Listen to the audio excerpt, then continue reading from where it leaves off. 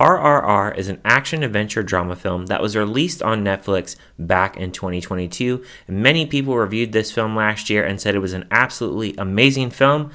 Do I really agree with those opinions? Well, stick around and let's talk about it. RRR, or Rise, Roar, Revolt, is about a fictitious story about two legendary revolutionaries and their journey away from home before they started fighting for their country in the 1920s.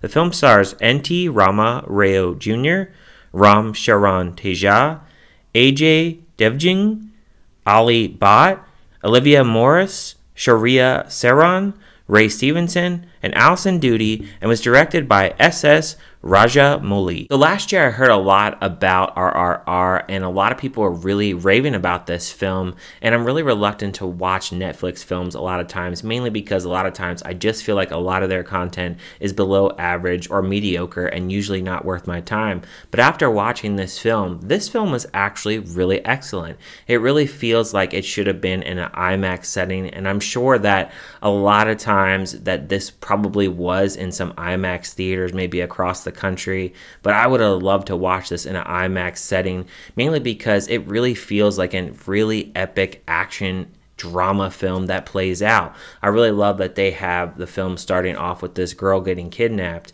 and I love that we're out in the jungle, and it really shows that it has this big dramatic presence that it wants to really deliver, and it really does deliver a lot of cool action scenes. A lot of the action scenes, they're really over the top, but they're done really well, and each action scene, you really feel like they try to outdo each other, and you see one action scene, then you see another action scene, you're like, wow, they outdid the last scene.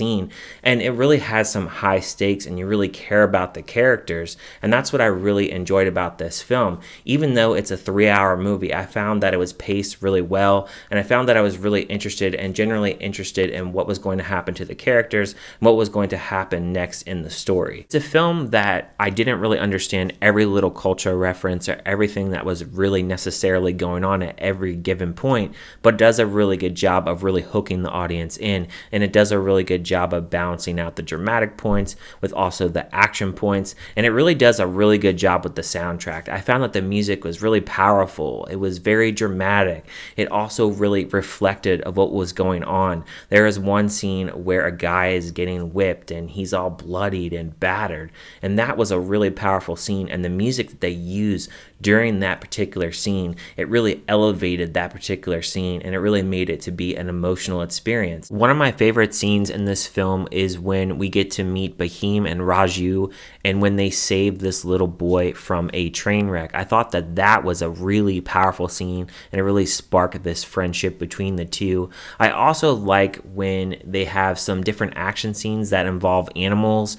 Those were really epic scenes, and I think this film, it really delivers on those scenes. Obviously, you know that those are CGI animals, but I thought they did a really good job of using those scenes. And they do a really good job of having blood and gore in here and really making it a really epic tale. It has a really good message, more so of actually improving yourself and, you know, just really thinking of your country and really thinking of your community. Cinematography and the principal photography is really good in this film. The film was shot in the Araku Valley, which is a lot of the portion of the beginning of the film, and it was also shot in the Mariinsky Palace at the capital in Ukraine. The themes and influences that this director actually derivated this film from was really having a creative friendship that is imaginary between two different friends, and they are basically superheroes, and the message is trying to say that we are not separate, we are one, and trying to create this community of love and passion and friendship. And I really like that message that he tries to portray in this film, because I really did feel the powerful message throughout this film, so I really think that he got that message across in this film. As far as negatives for this film, the only negatives that I can really speak on in this film is the CGI. There are parts where the CGI isn't really that good, but honestly it doesn't really downgrade the film for me or really take me out of the film. There's also some over-the-top moments and some movie magic going on, but honestly it never really took me out of the film that much. It was always really entertaining, and I think the film was trying to go for that over-the-top, portion of the film for majority of the film, which was okay, and it really made it for a more enjoyable experience. As far as a score for this film, I would give a score of this film a 4 out of 5. I really did enjoy this film. If you have not watched this film yet, I really highly recommend putting this on the top of your Netflix list, as it's a really good film. It is 3 hours, so allow yourself a little bit of time to watch this film, but it's a really epic film, and if you love over-the-top action and some really good friendship kind of scenes, some really powerful scenes, some blood and gore, and some really good action, and also some action involving animals as well, I think that you would really enjoy this film. Let me know in the comments, did you like this film? Did you hate it? Was it kind of meh? Thank you guys for watching as always, and I will see you guys on my next review.